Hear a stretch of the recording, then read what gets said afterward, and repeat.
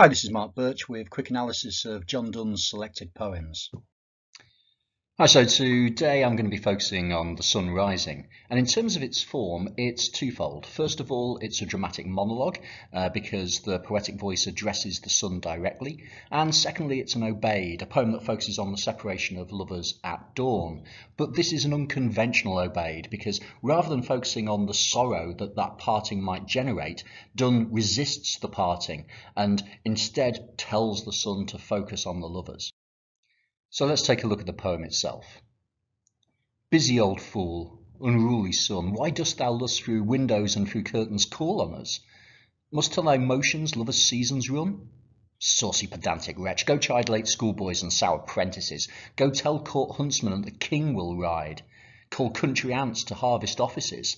Love, all alike, no season knows nor clime, nor hours, days, months, which are the rags of time.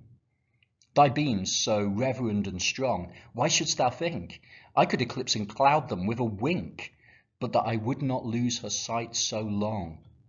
If her eyes have not blinded thine, look, and tomorrow late tell me whether both the Indias of spice and mine be where thou hast left them, or lie here with me. Ask for those kings whom thou sawest yesterday, and thou shalt hear all here in one bed lay. She's all states, and all princes I, nothing else is. Princes do but play us.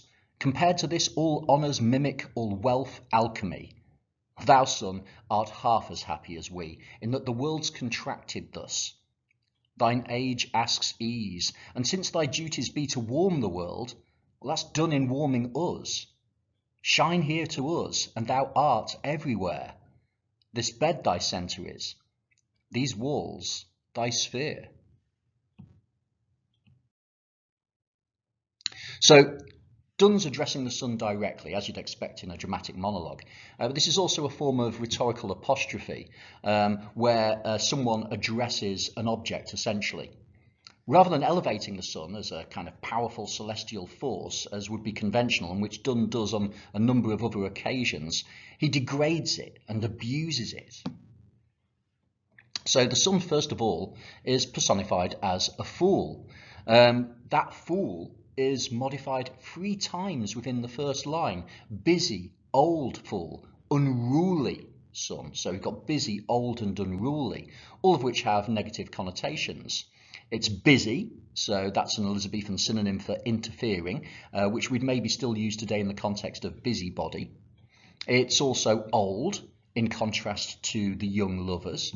And finally, it's unruly, in the sense of not behaving appropriately, disturbing the lovers. Donne challenges the sun regarding its motives for disturbing the lovers. It's presented as an unwelcome and voyeuristic intruder who spies on them through windows and curtains.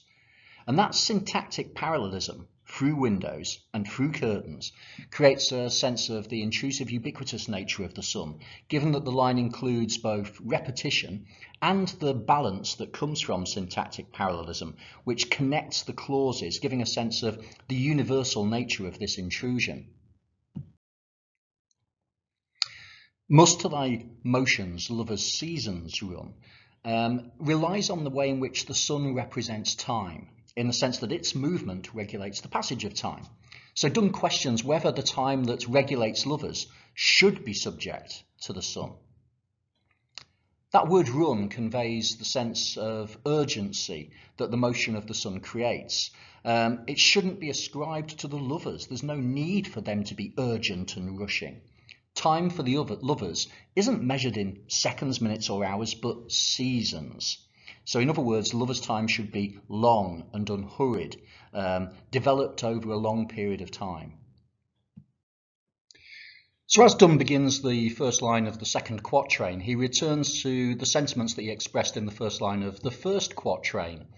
There, if you remember, he began with a clause in which you had a pejorative noun pre-modified with 2 negative adjectives, busy old fool. And the same structure is applied here, saucy pedantic wretch. Once again, he's debasing and abusing the sun. It's personified with that pejorative noun, wretch, or an unfortunate person. The portrayal of the sun as a busybody is replicated in the use of the word pedantic. It's portrayed as focusing on details that shouldn't concern it, the behaviour of the lovers. And that's why it's saucy, a word that by the 16th century basically meant impertinent. And this impertinence and the disdain for the sun is communicated partly through the use of hard consonant sounds. We've got things like the d, the t, and the ch, all of which give that sense of harshness, representing the bitterness of the poetic voice towards the sun. The sun's told to perform other duties, to tell off late schoolboys and sour apprentices, and those are the kinds of people who would maybe need the sun to regulate their day, unlike the lovers. Apprentices are the apprentices who worked in an assortment of trades across London and the country as a whole. They worked long hours, low paid, and it was years before those apprenticeships were completed. They had a reputation for being lazy and disobedient and annoying and frustrating, and so would therefore need the services of the sun potentially in order to rouse them. Donne commands the sun to bother all aspects of society rather than him and his lover. King James was renowned as loving to hunt, and those hunts would usually take place at dawn, so the sun would be best served by being with the hunt, waking up the huntsman. And in contrast, some of the lowest members of society would also be governed by the sun, farm labourers. It could be argued that the labourers are rendered low status here through the zoomorphic representation of them as ants.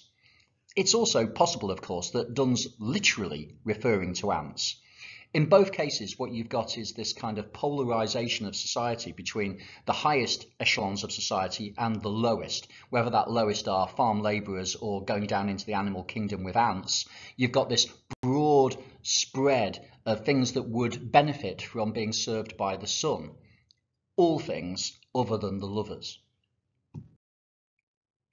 So Donne's use of imperatives illustrates his sense of authority over the sun, that he's more powerful than the sun. So we've got go, call. He presents himself as having power over the sun, and he's the one that's directing it to attend those that might need its services. And as in many of his other poems, Donne asserts that love exists beyond time, and as a result of that it's unchanging, or as he expresses it here, all alike. It's not subject to the demands of the changing seasons or changing weather, what he's referred to here as clime. So smaller units of time are presented through this asyndetic list, nor hours, days, months, which are the rags of time. And that helps to convey the endless and endlessly frustrating attempts by the sun to delineate and control life. The metaphor rags of time may represent the way in which these units of time have been torn from the less abstract season. Hours, days, months are pretty small and meaningless units, in the same way that a rag is a small and relatively meaningless thing that's come from a broader piece of fabric. And so rags also connote something dirty and worthless. And metaphorically, perhaps that's the case because those, again, units of time are repeated endlessly to no real purpose. If they're not governed by love, if they're not within the scope of love, and love is universal and great, then they're pretty pointless, like a rag. Okay, thanks. I hope you'll join me for the second part of the analysis, and take care. Cheers, bye.